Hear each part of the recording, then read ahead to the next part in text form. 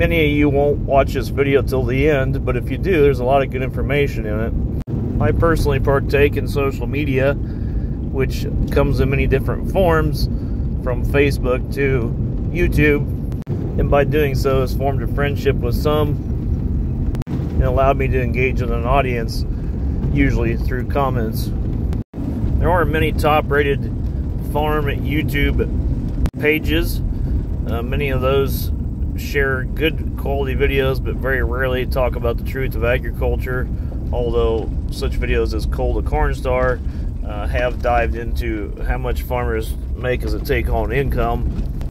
I've spoke about farm income subjects on my second channel, but thought we'd do more of a deep dive on the main channel here, explain from a farmer's perspective. And again, I am just a simple farmer, but this is what I've learned over time. And while it's likely that this video will never change anybody, it might open a few people's eyes as to what's really going on. And I've covered this with statistics and data that's easily obtainable online. If you're a farmer, you're probably wondering what's the future right now, as well as myself trying to do long-term projections on what things we'd like to do to our farm going forward. And it's always hard to predict the markets, and if you knew the markets, you'd be a multi-millionaire. Nobody has that crystal ball. So what I do is just rely on internet sources or data and try to compile my own information. There is talk that in the year 2025, commodities could go back to $5 corn. I went to an inflation calculator, as you saw there on your screen, and plugged in the year 2025 as a prediction as to what they thought inflation will be, and as to what it would have been in corn prices in 2017. And you can see that $5 equals about $3.80 previously. During the Trump administration, he applied tariffs, which really cut our commodity prices. And many farmers won't talk about it, but they are starting to loosen up their lips a little bit now when they talk to other farmers in coffee shop groups or maybe a little bit on social media. But nobody really wants the truth to get out there, so a lot of people remain tight-lipped even though they're at their house suffering in silence. What a lot of people were complaining about was the prices we got during that time era were not prices that were sustainable for a long-term range of agriculture, including some people talking about selling personal items to stay afloat. So at that time when corn was selling for $4, it really needed to be $5, and you have to remember that most of our inputs were much, much less than now. So $5 corn, really by the modern day standards or in the future, really isn't going to cut it. A few videos back, I talked about commodity prices throughout the years of history. I also talked about farmer hypocrisy. Just going back into a standard inflation calculator here, though, going back to 2012, weighing $7 corn as to what it would be now, over $9. So by no means have we hit anywhere near $9. So they talk about these new record highs. Well, as far as on the scale of 1 to 10, yes, but as far as what that has buying power, we've by no means reached the top end or have highest net incomes.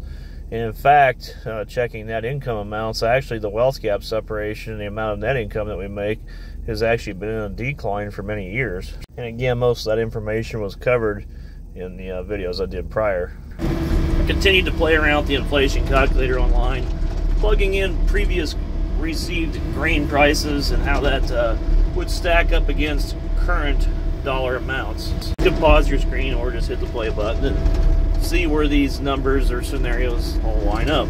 And yes, we are making more money, but the money that we're making has equal buying power. We're just handling more of that money. In fact, we're actually handling more of it to buy less with it than previously before. So as far as what we have to spend or what it will buy, or quantity of how much we're buying, is less.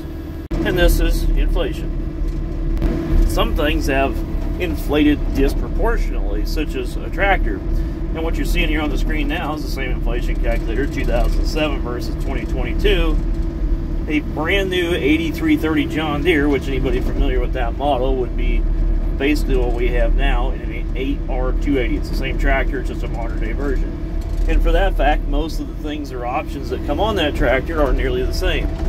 That tractor was a cash price on the lot of 2007, and we know for a fact, because we bought tractors at that time, about $135,000, which equates out now to about $194,000. The kicker is that 8R280 cash, well, now this is when we bought it pre-COVID, was about $350,000. Now, we didn't buy that tractor, we lease it, and the lease is high 20s per year. Sadly, that 8330 with mid-range hours or half-life on the tractor is going to have a retail price currently of about $160,000 or more than it costs brand new. So if you were to go buy one used, instead of leasing that brand new tractor, plug it into a current equipment calculator, you're probably going to get about 5-year terms, and you're going to pay about 8 to 9% interest depending what bank you go to. And that's going to give you an annual payment of about $45,000 a year, so even more than the lease of the brand new 8R280. Now the takeaways from what I just said are the tractors more than doubled in the last 10 to 15 years. However, the technology and the basic functions of that tractor have not. And in many ways, they're almost identical machines. And I showed you what the commodity prices were versus where they are right now. So you tell me whether what we buy with our money and what we get is moving forward or backward. Why did that tractor double in price? I don't know. Go ask the companies that build them. And you might also ask about the union strikes and the CEO paychecks while you're there, as I'm sure that had a large part to do with it. Our commodities sure didn't double. And as I just showed, they didn't even really keep up with the cost of inflation from what they once were. According to statistical data, bankruptcy has actually stopped or declined from what it once was during those Trump-era tariffs. It was really skyrocketing. Then when COVID came in, tariffs on top of it, $2.80 corn, much below cost of production. Things were crumbling pretty quick. I've had a couple people that work in banking that have told me to just keep money on the good years, and then you'll have, you can bankroll yourself through the bad years. Well, not many businesses have that mentality that they know or they're facing that they're going to have to somehow supplement themselves through bad years. I mean, at all times, any good business should just make money. If you have an ice cream shop, well, I'm not going to have any customers next week, so I better keep all the gross profits we made this week so I can cash flow it. Because somehow that makes logical sense. And we'll come back to this topic in a few minutes because it's totally wrong and you really can't keep money at all. I'm on the Farm Credit website. This is free. This is just a mortgage calculator here, and you can see your first box, your principal, interest rate. You can plug these in, it'll spit it out.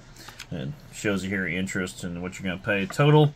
So I just threw in some numbers, and obviously interest is much higher right now. I've heard rumblings of 9%. I don't know. I think it kind of depends on who you are, which variable interest, depending on who you are, in my opinion, is a lot of crap. But anyway, just plugging in some random numbers. But what I wanted to show you on this was right here, and this is the view, your amortization. This is going to show you how your mortgage is going to be structured. And you got your year one, so your payment stays the same, but it shows the amount of interest you pay and the amount of principal that comes off your loan. So this means basically what the bank's getting back, and this means actually as to, so if you borrow $20 and it's going to cost you $100 to borrow that $20, the first year the bank's getting $19 or $20 back, and you're getting $1 of your actual $20 paid for. It's about that bad. That's a poor analogy for what I'm trying to describe. But what I really wanted to show you here in this amortization schedule was tax code. And so let's go out to about year 10. This is a 30-year we plugged in. So you're going to start to see this increase, and you're going to see your loan coming down. So we plugged in a $2.5 million loan, and you can see as you get on farther how it goes to hardly any interest. But how this pertains to tax code is this is tax deductible. This is after income earned money and not tax deductible. So to get up paying tax, you need to have interest write-offs. So they get their money back first, then it starts to flip-flop to where the actual loan gets paid back, which is basically credit. Then, yeah, your balance starts to come down a little bit. That's also probably where you're going to start paying tax, because you no longer have as much of this to deduct. And this really all goes back to the end of the gold standard in 1971. If you have a big giant pile of gold, which gold is a commodity removed from the earth, you base your amount of money or the amount of money that you have off of that pile. So if corn was the commodity that money is traded off of, you'd have a big pile of corn. The amount of corn that's there is the value of what the corn's worth, is the amount of money. But they took that away and they went to a country of basically credit. And money is created when you have debt. So like a credit card doesn't have any money. How you get money on a credit card is you use the credit card, which the idea is you'll pay it back. So it's a country of credit. Now, if you're smart and you don't want to pay any taxes, you go in here and you figure this and you say, well, I'm going to deduct all this, and whatever I make cash flow off of that ground will pay the payment, and I can write the tax interest off, and I get out paying tax. But then as you approach that year 10, the bank's all healed up and they've got a lot of their interests. That's a good time to actually refinance debt. Now, most ag banks want to stay about 50% debt to asset ratio, which means if you own a chunk of ground, you borrow about half of it. So if you had a farm that's worth $1 million, you can borrow $500,000 against it. So if you stay in that category of half debt, half ownership, you can usually stay with an interest rate that or an interest amount that's tax deductible. It'll keep you out of the tax collector. I see farmers all the time. They go, well, I don't really want debt, so they want to stay debt free. But if you stay with that 50-50 ratio of debt and what you own, equity.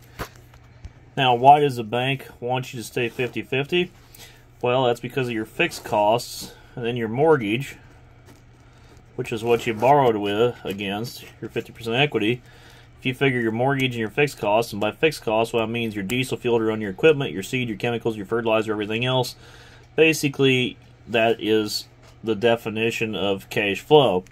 You are going to say you have $1 million of total gross annual sales, but you have $1 million of total gross annual bills. But the ability to pay those bills, and maybe that was a poor analogy, maybe it's $999,000, so your profit margin was actually $1 left over for yourself to do something extra with. But it doesn't really matter. So if you have $1 million in sales and $1 million in bills, you had cash flow to cover these two things, your mortgage and your fixed costs, and that's where that 50-50 ratio comes in. Now, a lot of businesses would be closer to the 100% debt ratio, and I've covered this in my other videos. So if I bought a bulldozer, I could go out and borrow the whole dozer. You're not paying you can pay money down, but you don't have to make it work. On a farm, you pretty much have to make it work. That cash flow usually only covers about 50% of your debt, which is not a great business. Where a dozer, you may eat rice and beans, but you can cover the payment of the whole amount of the thing. In my opinion, commodities are something that should be good enough, or prices should be good enough to cover 100% under cash flow.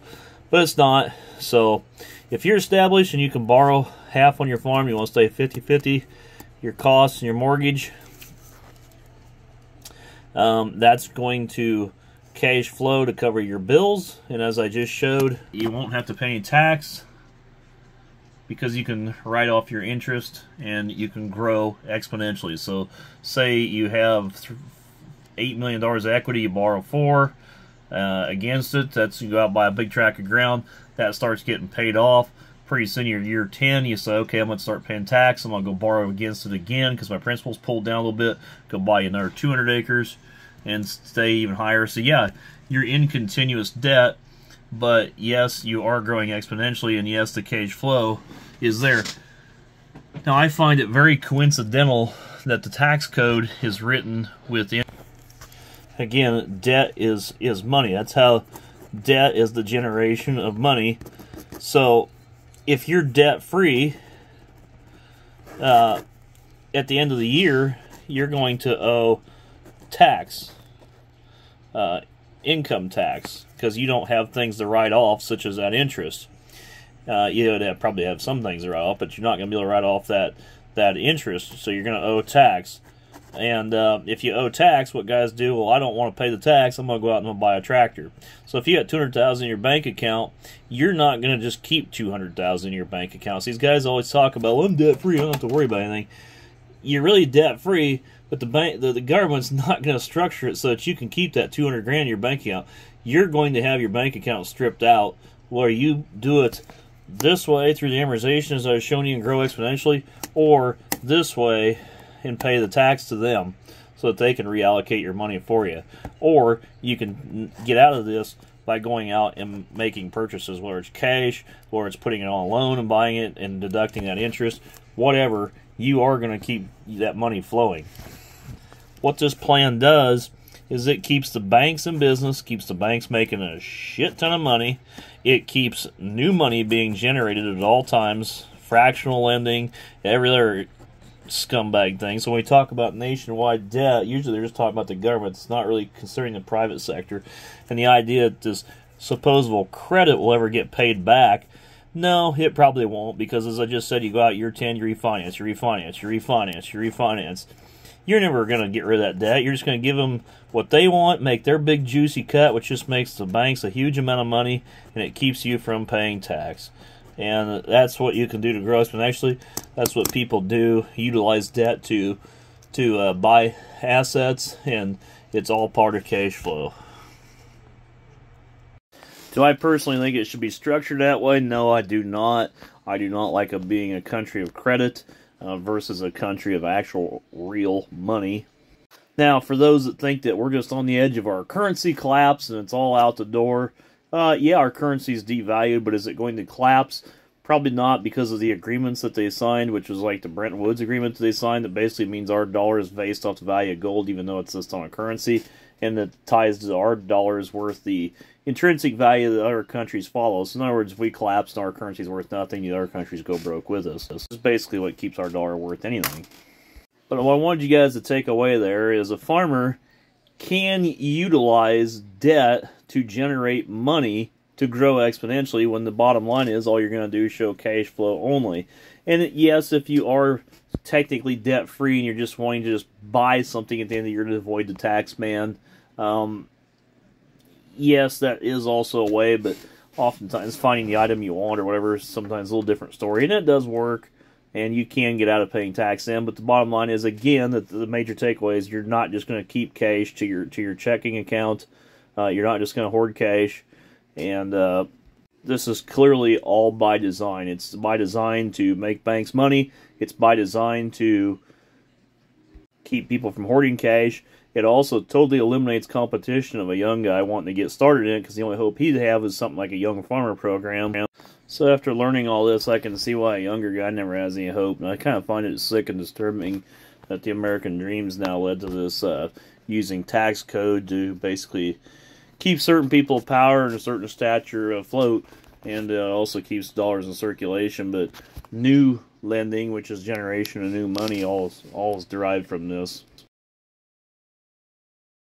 Now, it's in my opinion, a lot of farmers like to be the debt-free route, then just make year-end purchases to get out of the tax man, versus actually like just paying loans continuously, and then or lease tractors or whatever like we do to avoid paying the tax man. At the end of the day, you're just kind of slicing the same apple different ways.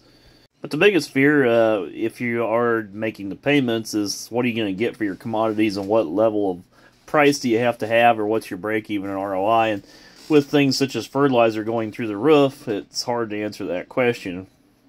It's even more difficult to answer that question when there's many factors that are beyond your control, such as this year, which was a nationwide drought, but at the same time, a nationwide drought led to a shortage, which low supply leads to higher prices, which, I mean, pretty much all markets or commodity markets are going to be controlled by supply and demand.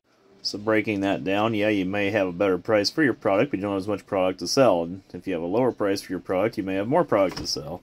Additionally, when prices go up, a lot of times inputs go up, and that's just because these corporations have monopolized markets, and they're able to take advantage of things. But there's also such factors as fertilizer and energy and other stuff that do have other factors to them, such as even the war in Russia right now, or the Ukraine over there going on, which leads to some of those prices increasing. And ever since COVID and everything's happened, it seems like things have been a pretty rocky roller coaster. A lot of people were saying, well, it was the China Phase 1 deal that led to our higher prices, which, if you really read into it, what they bought was by no means fulfilled their obligations. And I firmly believe it helped, but do not believe it was the sole contributor, considering it had 23 million acres of prevent plant, as well as derecho the following year at 20-some million acres of destruction, is what really led to a large amount of higher prices. And I talked about that again in the other videos I posted. You see articles like this where, you know, farmers flourish under Biden, see recovered Trump or trade wars. Not really. Again, there's politics in play there that have absolutely nothing to do with anything, because the politicians and their mere being seated in their position does not have anything to do with the drought leading to a shortage. But then again, sometimes things politically do have big impacts, and that would include things like from Jimmy Carter with the food wars, and even the Trump tariffs. They hurt pretty bad, and that was followed right up by COVID right near the same time. And we were labeled essential, so we kept planning, but they said that there was literally no use for our product, which led to prices to be at all-time lows. And they came out with like CFAP payments and stuff as part of their stimulus packages. And those CFAP payments were somewhat inflationary, but at the same time, the government basically said to farmers, you eat half the loss, even though the shutdown was our own doing. And you got to remember that a lot of these bankruptcies and stuff where the farmers are already facing these crises was taking place prior to COVID, so the COVID was just a nail in the coffin for some operations. Not good times through agriculture. And like most things the government does, if you're an essential worker, you're going to get screwed. You can go online here to file for an operating note, which will allow you to possibly better your farm by selling commodities when you want. You basically, it's like borrowing money that you can use. It's like having a credit card. So if you're not going to get your paycheck that week, you can just put your gasoline on your credit card and pay your credit card off next week. That's kind of the same idea. And it tells you how you can go through the website here, and it gives you the form you can download. Does getting a kick out of this. Goes through and asks, applicant is, and you can pause your screen, but a refugee or other, and your race, and your application, if you choose your race, and it goes down here to ask if you're Hispanic or not, or if you're a veteran or not. And these are scoring systems, social scoring systems.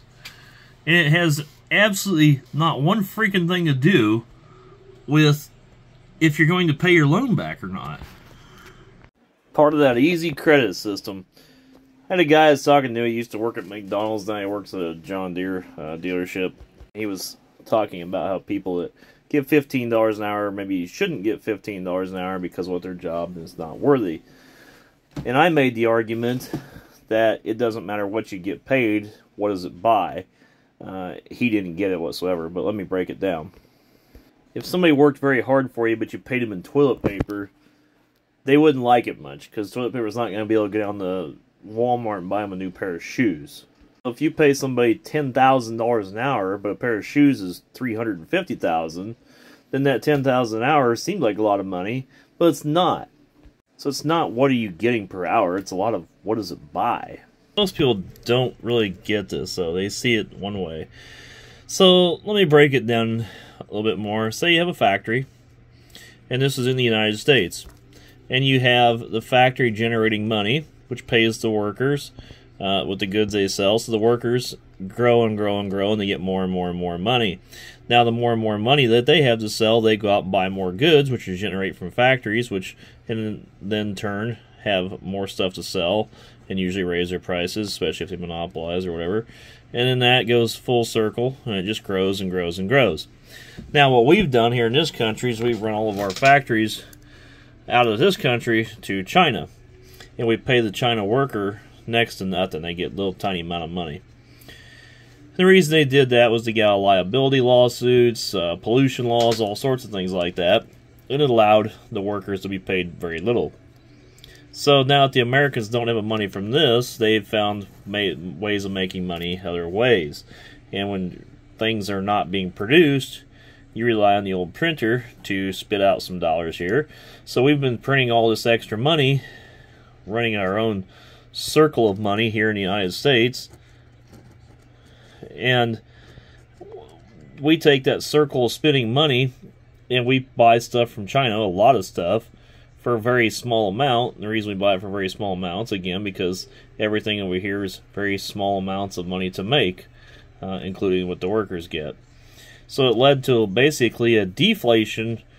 We were able to spend a lot of this printed money, but not increase a lot of these, our money, because we were able to buy it for very low amounts here. Let's recap the video at this point. Debt can be good. Foreign labor, because it's cheap, is deflationary. The end of the gold standard equaled a system of credit. Farmers ride highs and lows in the markets, but when they ride these highs and lows, that goes back to utilizing debt to stay out of the tax man or purchases. And that also contributes to deflationary times. And the reason that highs and lows in these markets are all pretty much because of the end of the gold standard. And the bottom line is, money is devalued because of inflation. Inflation means there's more money supply, but it also means that money supply has less value. You just handle more money to have equal buying power. What used to cost $1 now costs $5, but the 5 buys what 1 used to. Now, these are the key takeaways of this video. And these are the things that are somewhat influenced by politics and somewhat not. But these are what make a farm tick and how a farm can be prosperous or crash and burn. Now, being a farmer myself, and like all farmers, we want highest price commodities we can get. We want $10 corn, $20 beans, and we want super cheap inputs. But that's usually not what you get. And as a farmer myself, I do complain about the input prices that skyrocketed, such as certain things going up 200%. And you really got to ride these waves and fluctuation very carefully. But the long term of it, which is why I started talking about the tractors at the beginning of this video, is generally speaking, we're in an economic decline, meaning that what we make per acre versus what our costs are, replacement equipment costs, those things are going up quicker than what our commodities are. So if this line here, the squiggly line, was commodity prices going high and low, and you draw a strike point average through them, it isn't an increase. But you look at like equipment costs, seed costs, and everything else, pretty much everything, especially equipment, is in a climb like this. So you can see that gap is basically what's going to contribute to your net income, is getting less and less. And that's basically leading to a decline. So yes, I'm handling more money, but at the same time what I'm getting to keep is less and less over time. And again, this can all be backed up through things that you just saw there on your screen, which would be like the Iowa recordings there of all the cash grain prices throughout history. And you can plug those into the inflation calculators that I started out the video with. And why this happens is because of what I just got done explaining in the recap of this entire video. What I've learned through the social media is a lot of people are very short-minded and narrow-minded, meaning they don't read much, they don't study or understand markets in a whole, and they only know or see what they have learned in their lifetime, and they fail to realize that, generally speaking, history repeats itself, even though it may not have been in their life. Then they spin it towards politics, and oh, it's the Republicans did this or that, oh, it's the Democrats spent this or that, when the truth was, if you look statistically throughout the years, especially after we ended the gold standard, this has been agriculture, I should say, has been in an economic decline, as well as many other people's livings, for a very, very long time. This has been coming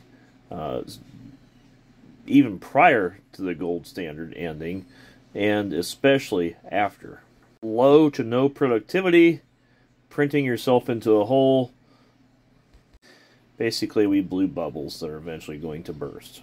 Most people don't even remotely get this, and they won't even understand this video or even have sat through it.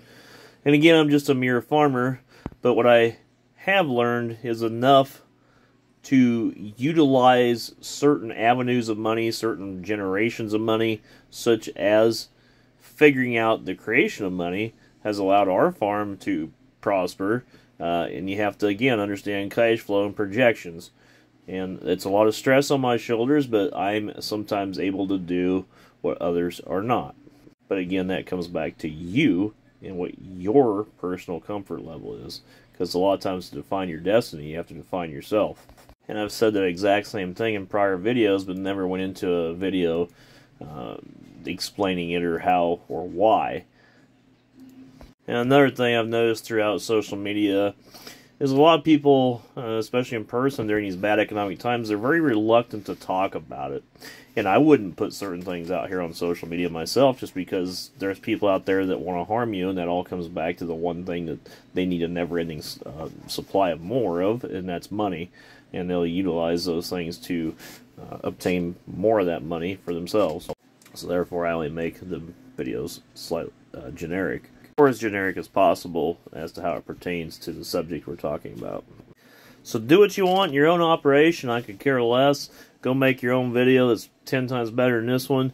But if you're somebody who understands the money in this country, and you're also utilizing the way that money is generated, then there's a good chance you'll understand this video. If you're a real fan of this channel at all, and you really want to stick around, I'm going to try to continue multiple videos in the future. I really wanted to get some really good filming. I really almost need like a camera person. I'm trying to tuck my wife into it, but I'm really trying to bring the channel up. But the biggest thing I lack is timing. But I really want to utilize the platform to share my experiences with it, and share even more videos like this one, except maybe better quality editing, and explain maybe how to grow an operation. But again, it's me, so anybody that gets something out of the videos, great, and if you don't, that's fine too. Nobody has a gun to your head forcing you to watch. So get out of it what you want. Enjoy the content. If it's something, again, that's mentally stimulated you and you agree to it, leave it in the comments below. I'm always happy to hear from you. And again, I've made good friends off of social media. So that's where I'm going to leave this one. And hope maybe a few of you learned something out of it. And if I can bring all the editing together, which is what I was really wanting to do with this channel, that's a big if, because it's, again, timing. I think we could really take this channel in a really good direction. Definitely no other farm channels talking about the subjects I'm talking about. I recognize that and even been told that. So hopefully, again, we utilize the platform to continue that and take it in a really positive way, even agronomy-wise. And I'll continue to share my life experiences with you guys. So appreciate it. And if you want to weigh in on this subject or know how you can grow your business or what you've learned, share below. See you later.